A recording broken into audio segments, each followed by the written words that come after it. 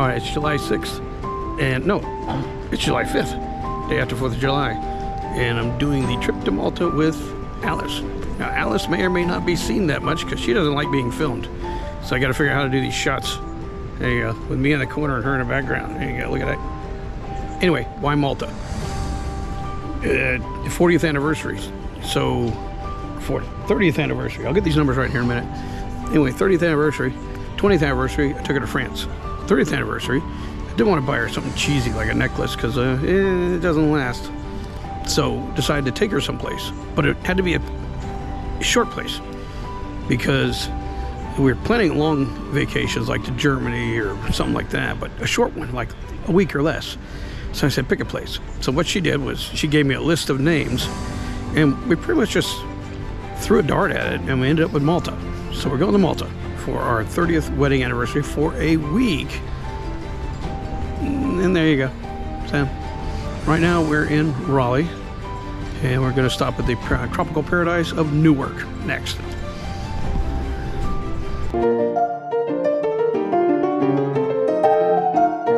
Okay, this was an adventure and a half. We went from New York. First off, we're in Newark.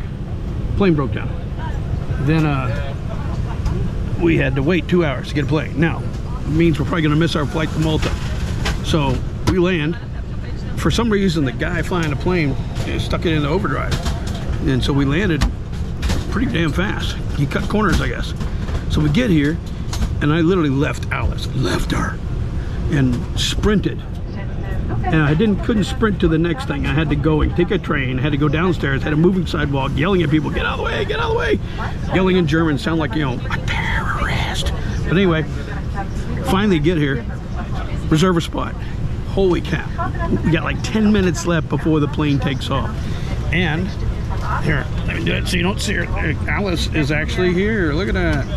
So I didn't abandon her, but that's so we can move quickly and save a spot in line. She caught up. So now we're on our way to Malta. Currently we're in Switzerland, Zurich.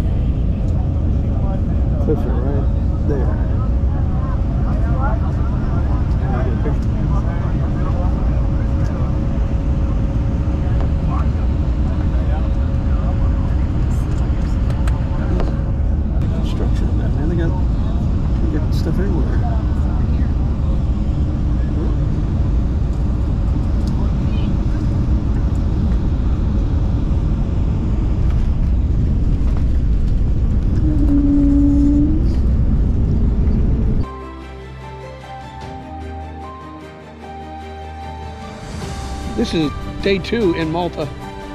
I'm with Alice here. I gotta figure out how to hide her. There she is. Oh, hiding her. Anyway, the first day we were tired. Gotta figure we had been flying for, it feels like 24 hours. It was close to 24 hours. We also flew back in time.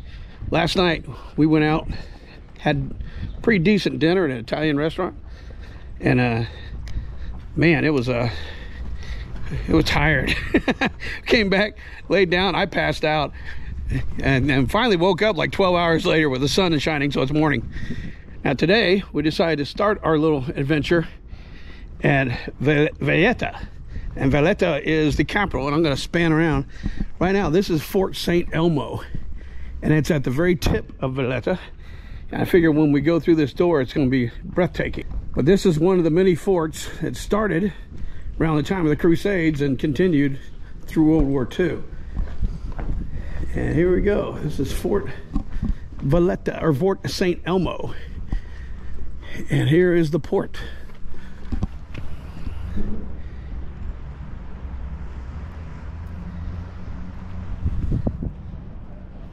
Now over here you see the remains of a pylon.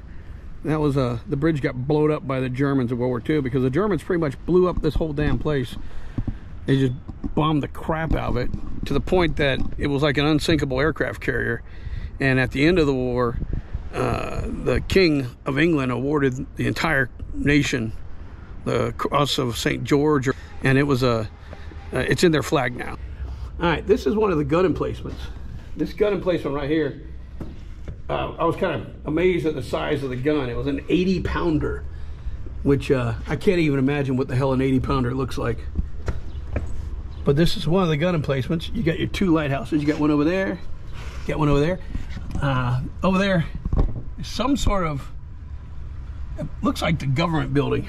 The language of Malta is English, but almost everybody, it seems, has a heavy Italian accent, and they're mainly speaking Italian, but they know a little English too.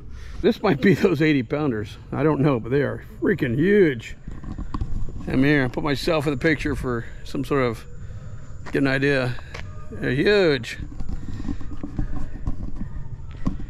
Toward the end of the War Museum, which is pretty interesting because it tells the history of Malta from the Crusades when they were laid at siege with the Turks, and all the way to World War II. Here's some inside of the fort here. What's good about this is, you know, Malta's not exactly a chilly place. It's really warm. But when you get about halfway through this tour, and it's a pretty long tour, we've been here for a couple hours, I think. When you get halfway through the tour, you get into the museum, it's all air conditioned, so you kind of cool off.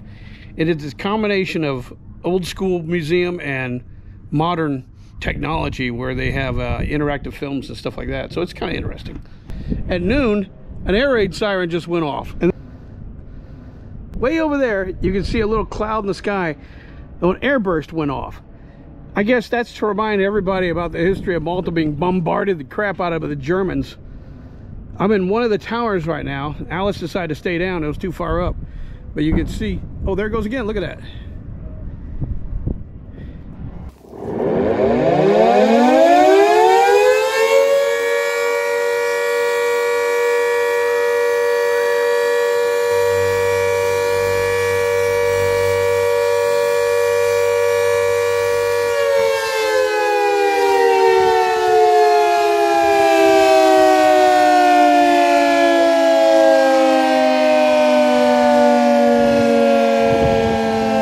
Here's a side view of St. Omo. You can see some of the World War I and II fixtures there.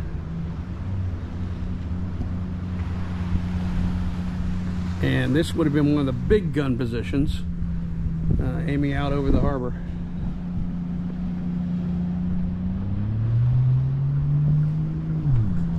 All right, we're on Merchant Street. We left the fort and we're hanging out here to find a place to, eat, maybe do some shopping. And on the map, I told Alice it was all downhill. Yeah. So yeah, here we are downhill. And here's a church. We had what's the name of our Uber driver? Sammy from Pakistani. And he said there's like 350 churches. So I said, what church is that? He goes, I don't know. There's 350 churches in town. How am I supposed to know them all? So let me keep climbing uphill, or downhill. All right, we stopped for lunch at a Greek restaurant. I think what we're gonna do is we're gonna eat at a different place that conquered Malta at one time. And so far we've done Italian and we've done Greek. So now we're doing Greek food. I got a kebab, and Alice got, I guess, chicken kebab. Souvlaki. And Alice is happy. I'm focusing on your face because there's a breeze here and we're kind of on top of the hill. All right, shopping. Going for souvenirs. And it's a jewelry shop. And Alice has discovered jewelry here.